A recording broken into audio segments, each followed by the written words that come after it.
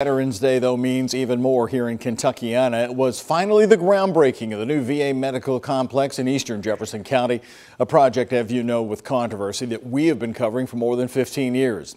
Despite legal challenges and fighting over the location, the time has come to build. After all, as WHAS 11's Rachel Droz shows us, the new VA Medical Hospital is aimed at bringing better medical care to our veterans. Construction is officially underway on the nearly $1 billion VA Medical Center, located off of Brownsboro Road next to the Waterston Expressway. The governor mentioning the long history of controversy surrounding traffic congestion. Yes, as construction comes up, there may be inconvenience, but to be able to provide the very best for those that have served us makes it all worth it. Contractors and construction crews working to transform this empty field into this, a roughly 1 million square foot state-of-the-art medical facility built to serve those who served our country. What better way to celebrate Veterans Day than to be breaking ground on the future of VA healthcare? Ranking Republican Senator Mitch McConnell and Democratic Congressman John Yarmouth both in attendance for the groundbreaking ceremony. While no government program can fully repay the great debt we owe,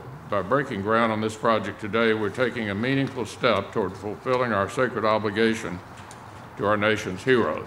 There are no more important responsibilities than caring for those who put on a uniform in support of our country. Yarmouth pointing out the VA announced the new Louisville facility when he was running for his first term in Congress in 2006. So here we are, 15 years later, finally breaking ground on that new hospital. McConnell mentioning shovels are now going in the ground after the congressman announced he's ending his career in Washington. Now he's announced his retirement, and we're finally getting started, John.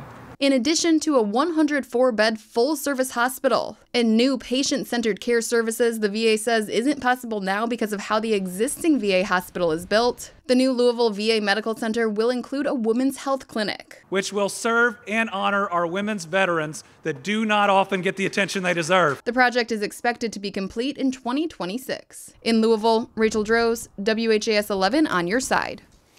Now, here's a look tonight at some of the long history of debate and controversy over the new VA Medical Center site. More than 15 years ago, as you know, a federal commission recommended that the VA replace the 1950s era medical complex, which still sits at Zorn Avenue and River Road. And at one point, downtown Louisville was the favored new location, but veterans groups said no. They thought downtown was too difficult to navigate with parking and concerns for their safety. Ironically, the 34-acre site, which has been picked for Brownsboro Road, is still one of the most congested traffic locations in Louisville. However, there have been improvements to the Waterston Expressway and other roadways since then. Neighbors did fight the location. And many veterans opposed the selection of this site. The other controversy that dogged the project, the government paid millions more for the land over its appraised estimate.